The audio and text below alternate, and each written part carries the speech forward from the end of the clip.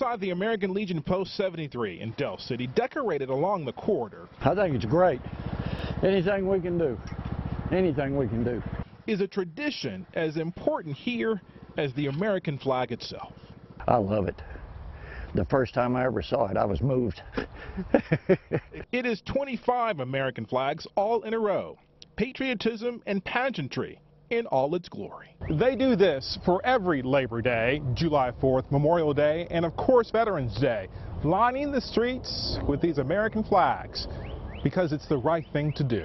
And second of all, people kind of expect it. You know, they expect us to stand a little taller.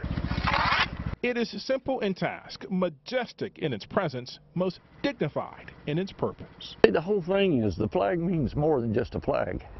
It's America.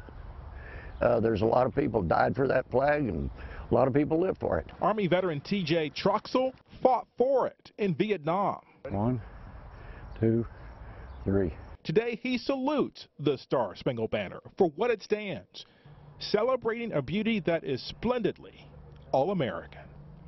In Del City, Wendell Edwards, KOCO 5 News.